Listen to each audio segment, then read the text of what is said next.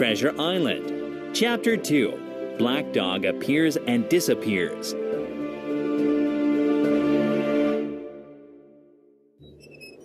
Early one frosty January morning, the captain walked to the beach with his cutlass, the sword he always kept by his side, swinging under his old blue coat. He carried his brass telescope under his arm, and he had his hat tilted back on his head. The old man's breath hung in the air like smoke. Mother was helping my sick father upstairs, and I was setting the table for the captain's breakfast, when the door opened and a pale, greasy-looking creature walked in. He was missing 2 fingers from his left hand, and he wore a cutlass too, but he didn't look like a seafaring man. "May I help you, sir?" I asked. "I'll have some rum," he said. "Are you setting that table for my mate Bill?" "It's for the captain," I said. "Well," he said, "I expect Bill might like to be called Captain. Does your captain have a scar on one cheek and a pleasant personality when he's drunk? Has he a sea chest that he guards most carefully?" I nodded. "Now, my lad, tell me, is my mate Bill here?" "He's out walking," I said. "He'll return soon." "Ah," said he. "Good." The stranger hung around the door like a cat waiting for a mouse. Once, when I stepped outside, a change came over his face, and he angrily said, "Get back in here." Then he suddenly became very polite, half smiling and half sneering. "You're a good boy." He patted my shoulder. "I have a son of my own." Then the stranger looked out the window and said cheerfully, "Ah, here comes my friend Bill. Let's move aside, sonny, and we'll give Bill a little surprise, bless his heart." He pushed me back until we were both hidden behind the open door. I was very alarmed, but the stranger seemed frightened too. He swallowed hard and grabbed the handle of his cutlass, loosening the blade in its sheath. Unsuspecting, the captain marched in the door and across the room to the table where his breakfast lay. "Bill," the stranger said in a bold voice as he pushed me away. The captain spun around, and he became so pale that his nose was nearly blue. I felt sorry to see him suddenly turn so old and sick.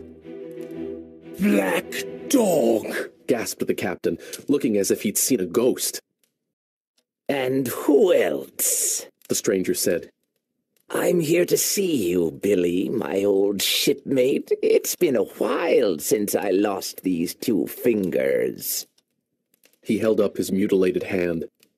"Well, you found me," the captain said, recovering. "Here I am. What do you want?" "Let's just sit down over there and talk like old shipmates, Billy Bones," Black Dog said. Then Black Dog looked at me.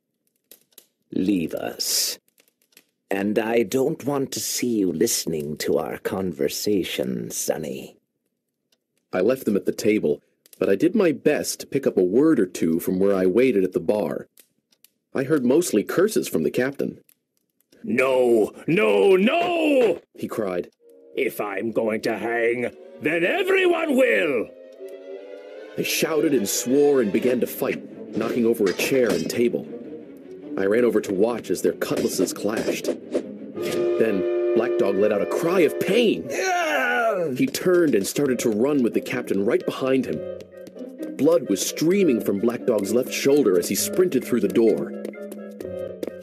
The captain took aim with his cutlass and threw it at Black Dog, and he might have split Black Dog's head in half, if not for our big sign saying Admiral Benbow. The frame still has a nick where the sword hit it. Despite his wound, Black Dog ran off and disappeared over the hill. The captain rubbed his eyes and went inside. "Jim," he said, clutching the wall. "I need some rum." "Are you hurt?" I cried.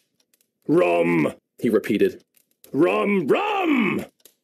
Shaking, I ran to get it, but my hands were so unsteady I broke the glass and had to fill another. Suddenly, I heard a loud crash and ran toward the sound. The captain was lying on the floor. Alarmed by all the noise, Mother came downstairs. "He's drunk! What a disgrace!" She cried.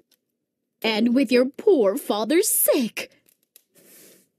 My mother and I raised the captain's head. His eyes were closed, and he was breathing loud and hard. I had the rum, but his teeth and jaws were shut tight. We were relieved when the door opened, and we saw Dr. Livesey, here to visit Father. "Oh, Doctor!" Mother cried. He looks as if he's had a stroke, said the doctor. Now, Mrs. Hawkins, run upstairs to your husband. I'll do my best to help this worthless fellow. The doctor had just loosened the captain's collar when the old man awoke. The captain recognized the doctor and frowned, and then he saw me. "Where's Black Dog?" he asked, trying to raise himself up. There's no black dog here, said the doctor. You drank too much and had a stroke. "Where is he?" the captain gasped. Listen to me, the doctor said. One drink won't kill you, but keep drinking one after another and you'll die. Do you understand that? Die. We hoisted the captain upstairs and put him to bed. Heed my words, said the doctor. Rum will kill you. Out of earshot, the doctor told me he should rest for a week. Another stroke could end his sorry life.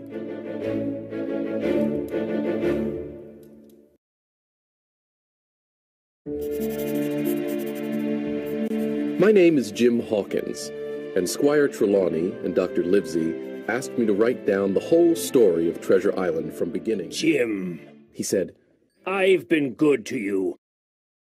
But now I'm low and alone. Bring